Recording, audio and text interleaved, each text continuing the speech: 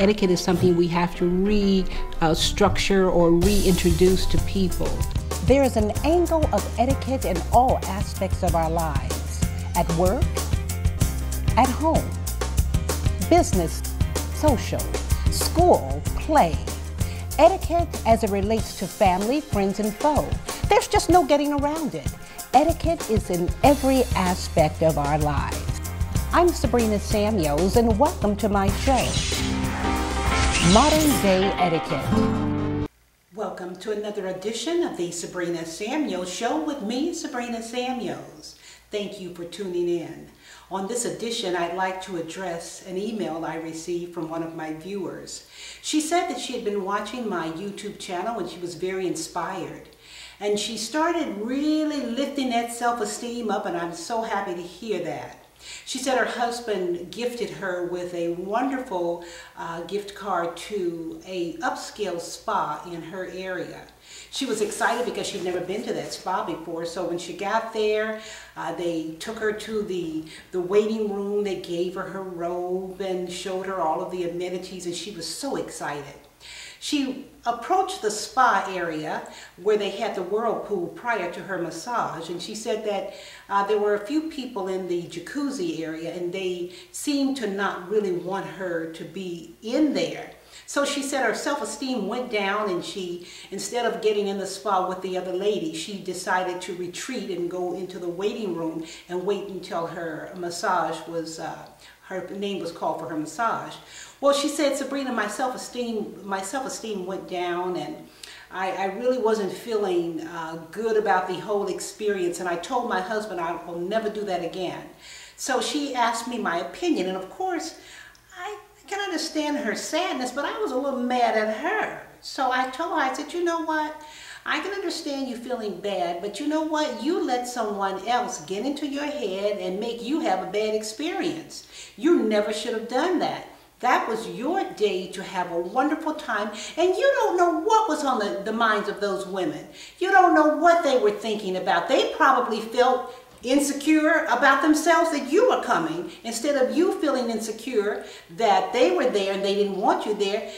You never know what's on a person's mind. So I shared with her an experience I had many years ago when my husband and I visited Budapest, Hungary. We were there on business.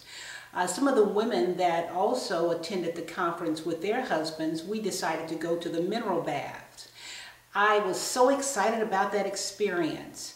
And when we got ready, you know, we had our robes on and we were about to get into the baths. I moved ahead, quicker than the other ladies, because I was ready to get in there and really enjoy the benefits of that mineral bath. I noticed when I was getting in, several ladies saw me coming and they got out. Well, I could have taken that as a negative response to me getting into the baths, and I could have looked at it in a very negative way, but I didn't. I was not there to please anyone but Sabrina. I had bathed prior to me getting to the mineral baths. I was clean. I did all the right protocols. So as they were getting out, I got in there and I just stretched my arms out and smiled to myself, and I was just enjoying the benefits of that mineral bath. And the ladies who got out, they realized they were missing out on something. They got right back in that bath, that mineral bath, and I looked at them and tilted my head, genteel-like, and they tilted their head, and we all enjoyed ourselves together. The bottom line is, you will reap exactly what you put into a situation. Sometimes you will meet people that are not so nice, and that's okay. And sometimes we're not so nice. But the bottom line is, if we employ positive thinking and as much as we can, and I stutter over that, as much as we can, because every day's just not going to be a good day, let's face it. Every day we're not going to be at our best. But if we try at least to put out the best energy we can, then we're going to receive that back. And that's what I do. You know, I'm a professional person. I'm a business person. I'm a nice person, but I'm not the kind of nice person that's all smiley up in your face in your business. I am a professional nice person because I'm at the age now where making friends is something that at my age you just don't do. You make acquaintances. You have a camaraderie of people that you enjoy being with, and that's important. You respect people. If we go into any and every situation with that mindset, then we're going to have a good time, and we're going to also project that to others so that they can have a good time. Look, life is not fair, and sometimes we will experience a little bit of negativity, but turn it around. Turn it around.